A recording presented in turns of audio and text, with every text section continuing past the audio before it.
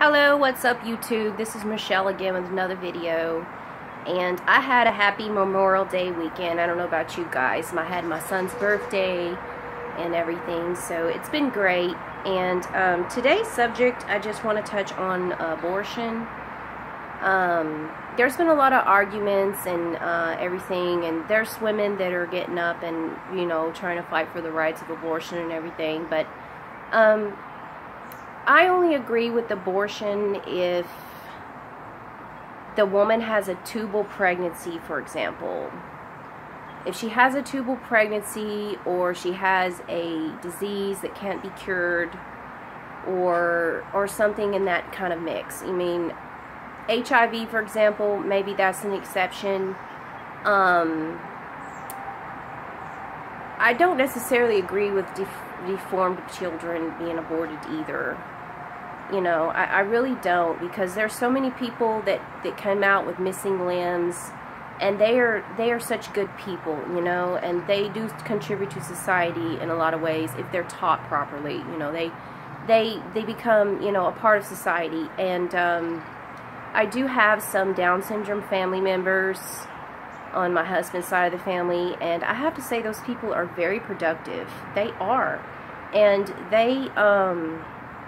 they crack jokes, they cook, they clean, they dance, they you know, help the party get set up. I mean, they're very productive people. I mean, there's different levels of Down syndrome. I understand there's the vegetable kind, and then there's the ones that, you know, but I mean, let's just face it and be the fact. If you ask one of these women that have an abortion, you know, that agree with abortion because of Down syndrome, you're going to ask them, if somebody offered you a pet monkey, would you take it?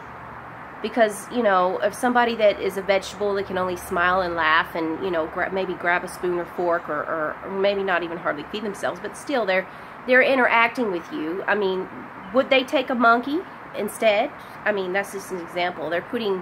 That's just an example of what I'm saying, okay? So I'm totally against aborting a child just because they have maybe a missing limb, or they have Down syndrome or something like that. Totally against it, because I've known Down syndrome people, and I've been, you know, around people that are, you know, had their disabilities. They are people, and they deserve a chance to live too, okay? So, this is part of life. I mean, sometimes we have children that have disabilities or deformation or whatever, but this is part of life. This is what God put us here for. We're supposed to be merciful, and, you know, to take the life of a child because, you know, they're going to be what they think is a burden, that's like being a tyrant, okay? That's not a good thing, all right? But however, I'm not going to sit up here and bash on women that have already had abortions, because, you know, everybody makes mistakes. And I think that's another reason why this abortion thing is going on is because a lot of women have actually had abortion, and they don't want to feel like they did something wrong. They're afraid of facing the fear of knowing that they might have done something wrong. Maybe they've been atheist, or they have been practicing religion or whatever. But yes, it is a religious matter. And it's not just a religious matter, it's a human moral matter. Anybody can tell you that. I mean, even if you are not religious and you don't believe in Christianity, I mean, it's supposed to be a nature. It's a natural thing that we're born with, is to care for people even if they are disabled, not to just kill them. I mean, if you want to be like the Native American tribes or the African tribes back in the Stone Age, you know, then you might as well go ahead and put yourself on that stool, because that's, you know, basically their ways of believing, you know, was to do that to children that were like that. So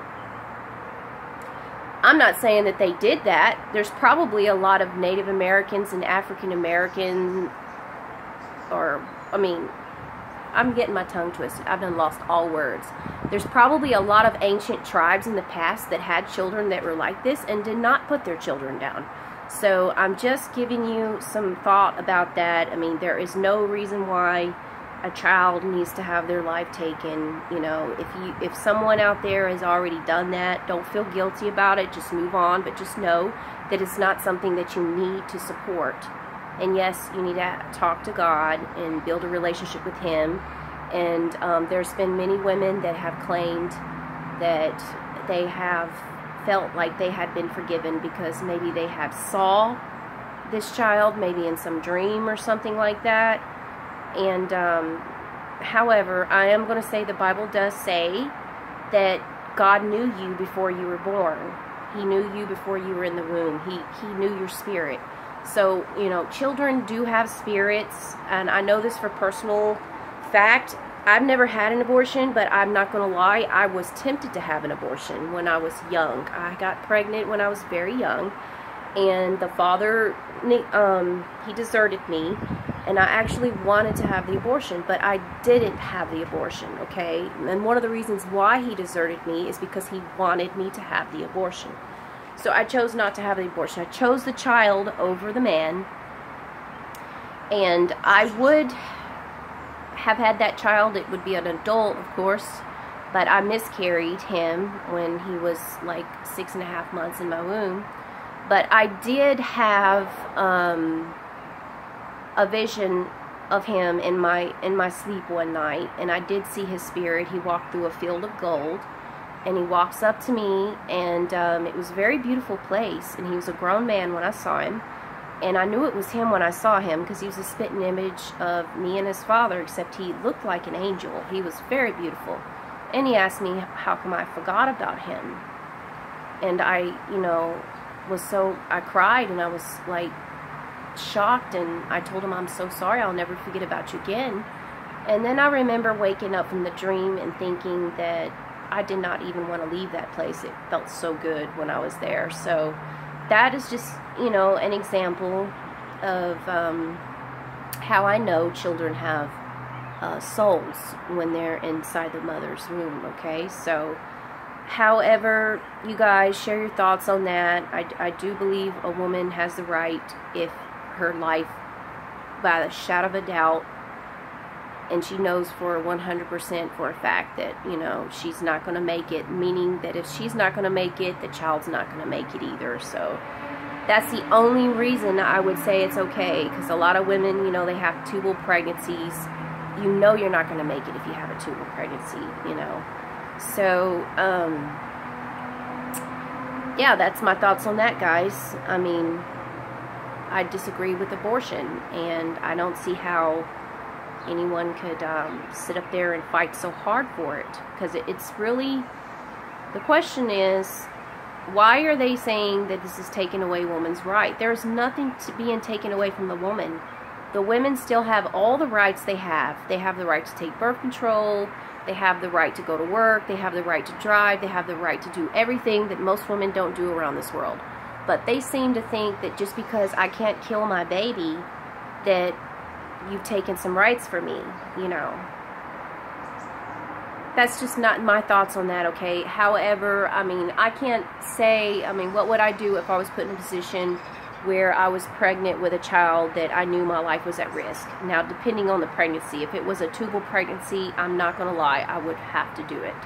I would try to come up with a conclusion on a way to save the baby, but, I mean, there could be a way, but, I mean, there's probably really no way of saving it if it's in the tube. It's just going to kill you, and the baby's going to die as well. So, y'all have a good night, and share, like, and subscribe. And happy Memorial Day weekend, which is over. Bye.